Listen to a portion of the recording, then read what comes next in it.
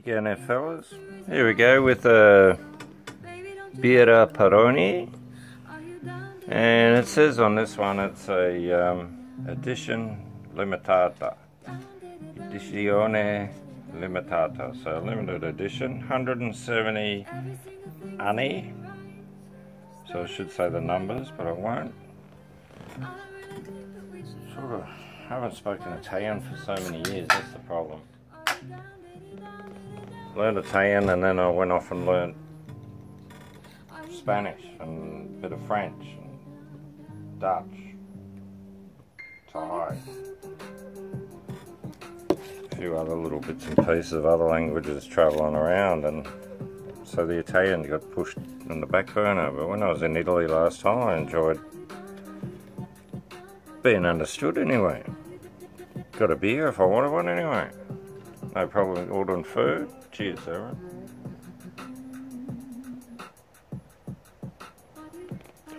Getting a room. No, I had a great time actually. I remember once the guy working at the hotel was Spanish. So next minute we were speaking in Spanish because I could speak better Spanish than his English. But he was good at Italian. He could speak perfect Italian, so that was weird. We ended up speaking to each other in Spanish. Yeah, it's weird. This is quite a nice beer actually. Peroni.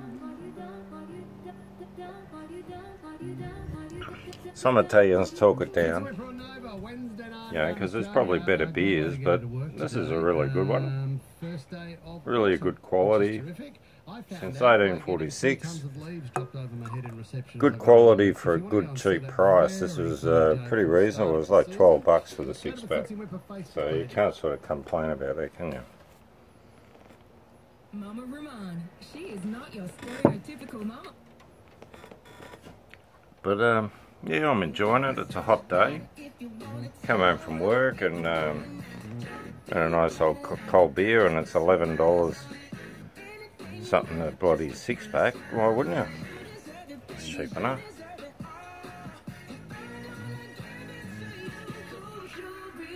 It's funny, I'm drawn to this this place,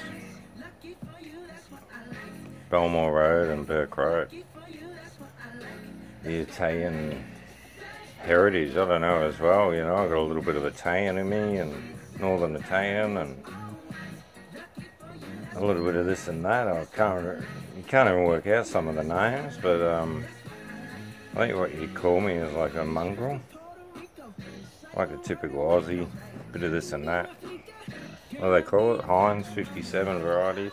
That's us.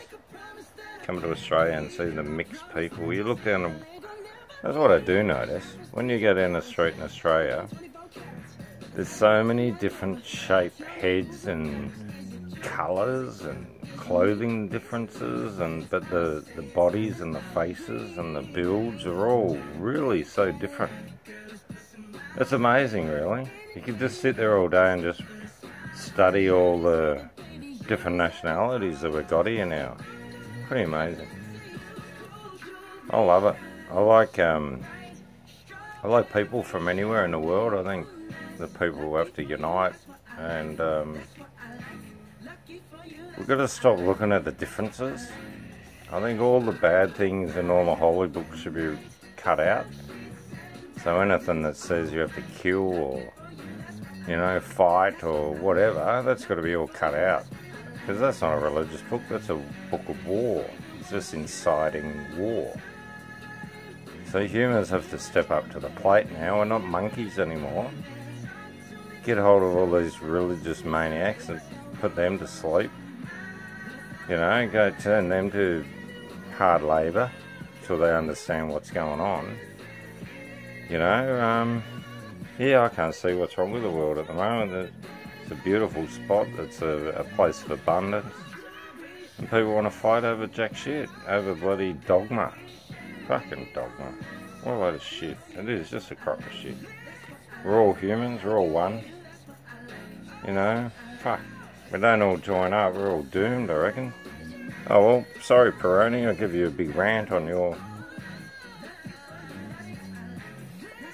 beer. special beer too, the Limited Edizione. I love it. No, it's really nice. Nice and cheap. So go and get some more of this, fellas. Anyone living near Kew? I don't go there that often, but yeah. After I found it, I'll be going there a bit more. I work at a job about a street away. I just went up there and looked. I was thinking about getting some food originally. I was pretty hungry, 2 o'clock or something. Saw the bottle shop, went in there, blew all my money on beers. And I've been back a couple more times. So yeah, it's good value. Alright, I'll leave you with it. Cheers, fellas.